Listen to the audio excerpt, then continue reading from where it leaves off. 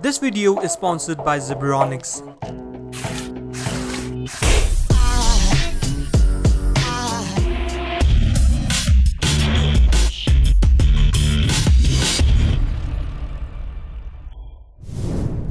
Hey guys, what is up? This is Nikhil from dopemotions.com and welcome to this brand new After Effects tutorial.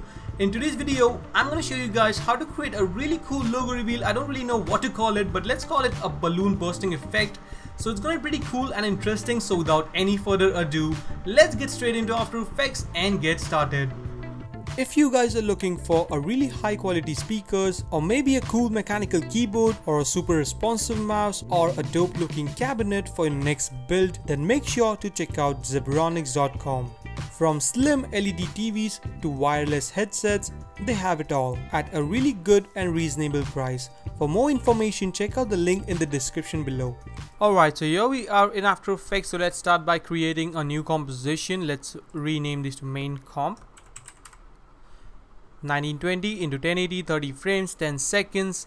I think let's go with 60 frames for this time. Let's try it out. Maybe things would look a bit more better. So hit OK.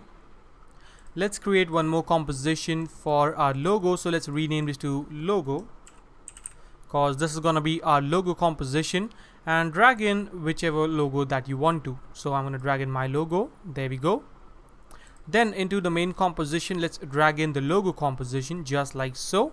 There we have it. And let's pretty quickly create a background. So hit Ctrl Y to create a new solid. Let's rename this to BG for background and hit OK. And add an effect called gradient ramp. So just type in ramp or maybe gradient ramp. There we go. And let's swap the colors, make this a bit kind of a grayish color, and set this to radial ramp. So now we have something like that. Let's select the radial ramp and bring this right over here, and this somewhere like so.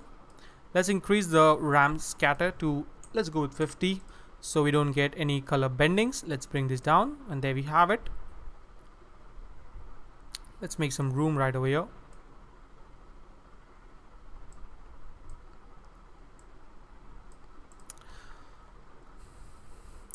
Alright, so the first thing that I'm going to do is select the logo composition and add an effect called CC Lens. There we go. Let's set the conversions to -200. And then let's go to around, let's say maybe 10 frames or 20 frames. And create a keyframe on the size. So let's say maybe I'll go with 0. Let's begin with 0 actually. Create a keyframe. Go to maybe 40 frames. And let's bring this up to around, let's say 10 maybe. Hit U so we can see the keyframes. Then I'll go to 1 second and 10 frames. And let's bring this back to around, let's go with 6. Go 20 frames forward in time. And let's go to around maybe, let's try 15. Or maybe let's try 20. Let's see what we have. Something like that. Looks pretty good. Let's go 20 frames forward, or maybe somewhere around there at 2 seconds. Create a keyframe. So let's bring this down to maybe 15. And then 20 frames forward in time at 2 seconds and 30 frames. And let's bring this up to, let's go with 50. Or maybe let's try something like 45. Looks good. So pretty quickly, let's, I think, yep, pretty good. So let's check out our animation. Pretty basic. Let's select the keyframes and hit F9 to ease those keyframes. Go to graph editor and make sure you're working in the edit speed graph and not in the edit value graph. Let's select all the keyframes and drag this handle just like so. And then select this one and drag it just like so. So we have kind of a peak in the center. So our animation, it is a bit more, interesting, as you can see. Pretty cool. Maybe I'll just make the keyframes a bit longer. So select all the keyframes, hold Alt, and let's drag it just like so. Maybe till 3 seconds. Let's see. Okay, this is looking pretty good. I think the keyframes are a bit too saturated, so hit F9 to ease those keyframes again. Let's go again in the graph editor, and this time I'm going to tweak it a little bit, just a touch. Let's see. Yeah, this is looking more natural, pretty nice. And that's the first part of this thing. So let's pretty quickly, what I'm going to do is hit Control D to duplicate it, and hold Alt and close bracket to crop the composition. Also crop this up as well, so hold Alt and close bracket. So now we have two composition. Hit U so you can see all the keyframes, and delete the CC lens effect. And now I'm gonna add an effect called Pixel Poly. Now this is a really cool effect, and you can do crazy stuff with this. Like, I mean it literally. CC Pixel Poly. And let's set the force to around, let's go with maybe 70. Okay, so you can see anything. You can't see anything right now. So let's bring down the grid spacing to maybe around 15. Also, I'm gonna set this to 0. And this to 45 degrees, and the gravity I'm gonna set this to 0. So now we have, let's pretty quickly make this all the way up, and let's drag it just right over here. So now we have something like this. You can see, pretty cool. You're getting the idea of what I'm going for. Pretty cool, right? Let's add an effect called Simple Choker pretty quick.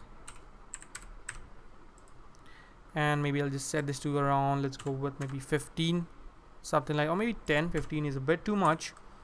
10 should look good, or maybe 12. Okay, perfect. And then what I'm gonna do is go to around 4 seconds, create a keyframe on Simple Choker, choke mat. Let's go to right over here and set this to around, let's go with 35 maybe. Pretty cool. So now we have something like that. Hit U so you can see the keyframes, and maybe I'll just drag it a bit more further in time. So now we have something like this. Looks pretty nice. I think it's a bit too slow, so maybe I'll just increase the force to around 80. Pretty nice. Yep. Looking pretty nice. Let's duplicate it, so hit Control D to duplicate it, and this time I'm going to keep it really big chunks. So first of all, we don't need any keyframe for the choco, so I'm going to set this just to 12, and in the force or the gravity I'm going to set this to 0.5.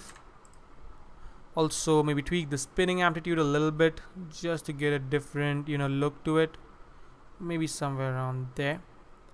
And let's increase the grid spacing just to create a bit more bigger particles. So we have a little bit of randomness, you know. Maybe I'll just set this to gravity to 0.3 maybe, because 0.5 is a bit too much. So 0.3 should be good. We rotate it a bit more.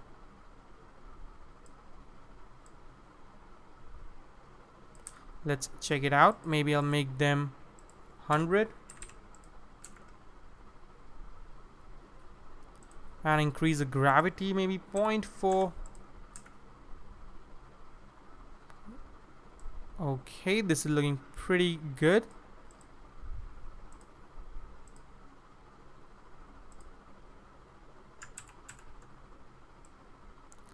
Okay, this is looking pretty interesting actually.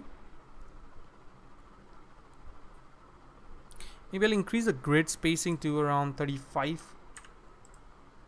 Or maybe let's go with 45 actually. A bit more bigger chunks. Just like so. Okay, so this is looking pretty good. So now what I'm going to do is select all the logo compositions and pre-comp it. Let's call this logo animation.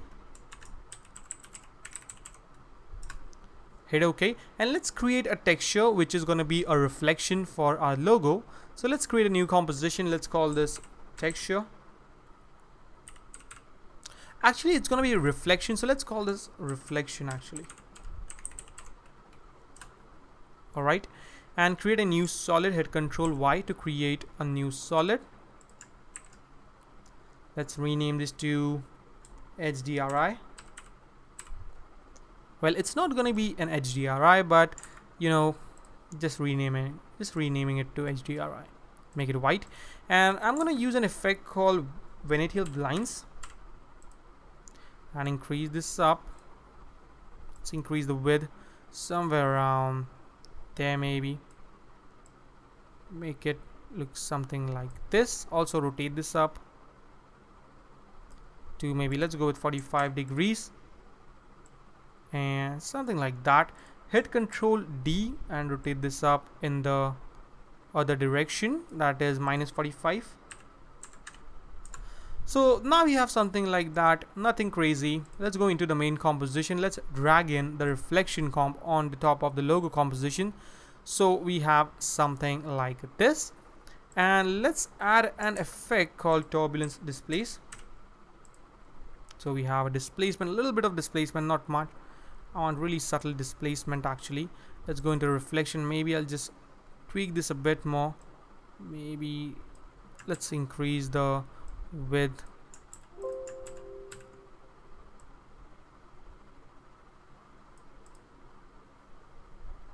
Let's go with 95 actually, and this one to 95 as well,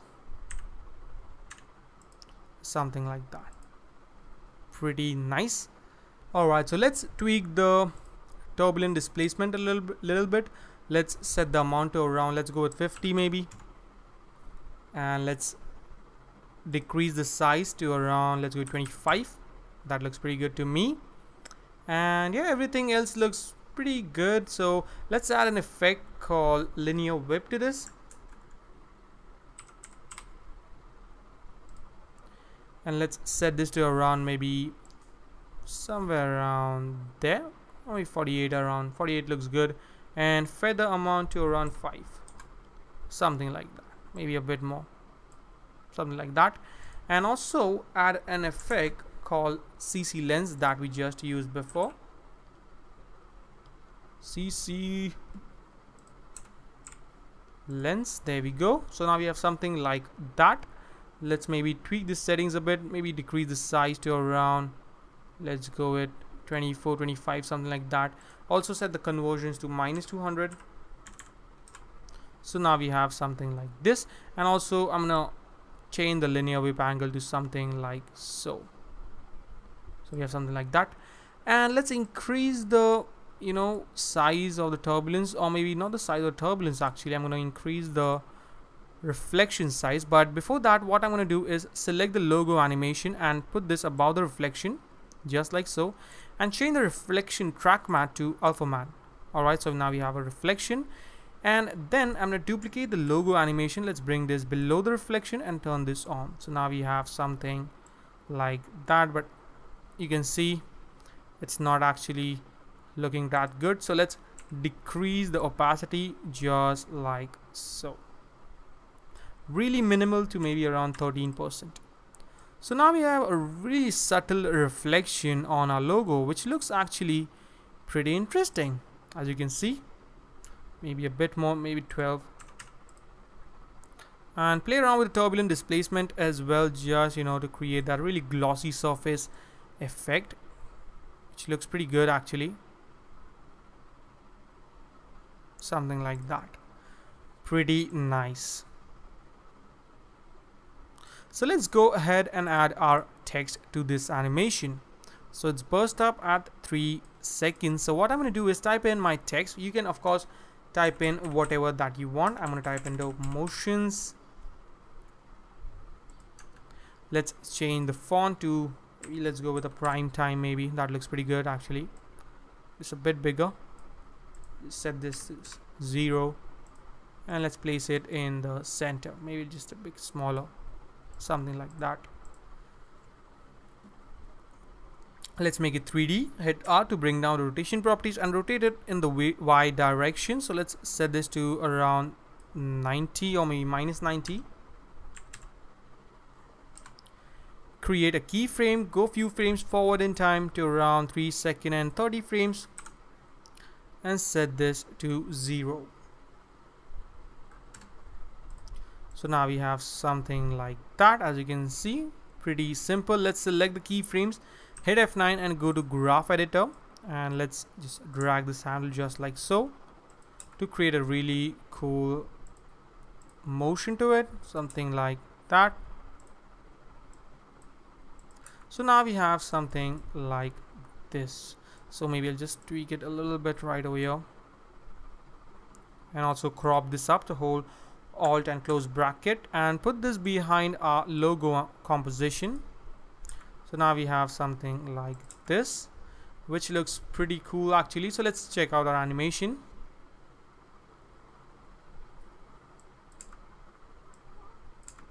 I think this needs to be a bit faster. It should break right over here. So let's go into a logo comp, and maybe I'll just, you know, tweak around with the keyframes a little bit.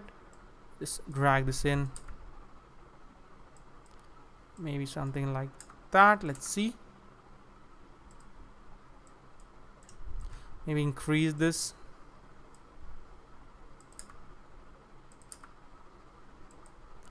It's looking a bit slow, so let's select the keyframes, go to graph editor, and let's tweak this. Maybe let's bring this right over here. Let's see. Okay, maybe just let's try to find a good spot, just like so. Right over here. I want this to be fast. Okay, now it's looking a bit better. So let's check out our animation again. Yep, this is actually looking pretty good. The animation is a bit too slow, so you need to tweak it a little bit. So let's go ahead and do that. Maybe I'll just go right over here and see the size. So it's set to 15. Let's go right over there. Let's tweak this a little bit right over here. And what I can do is actually, instead of setting it to, you know, 67, I can just go with something like a small number like 30 maybe.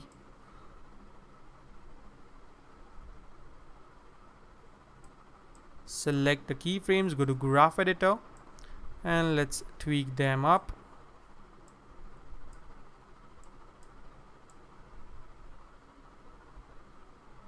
Something like so. Maybe a bit right over here. Just need to find that right position so that it looks more natural. I'll just set this to 12. Let's see. Yep, that is actually looking pretty good. Pretty nice. Now one more thing that you could do is create some shadows of the animation. So to do that, it's pretty simple. Just select the logo composition, hit Ctrl D. Let's rename the bottom comp to shadow,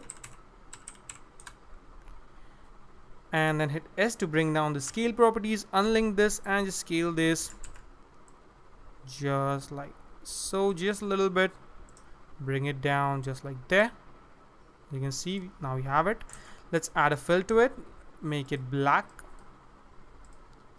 and add a fast blur pretty quick. Increase it to really something like a high number. Repeat edge pixels and bring down the opacity as per your requirement. I'm gonna keep it really subtle to something like that. Looks pretty nice to me. And there we have our really cool looking logo reveal. And as you can see, it's really simple and easy to create. So that is a wrap for today. I hope you guys enjoyed the tutorial and learned something new today. And yep, I will see you guys in my next video. Till then, take care. Thank you so much for watching, guys, and don't forget to stay raw, stay creative.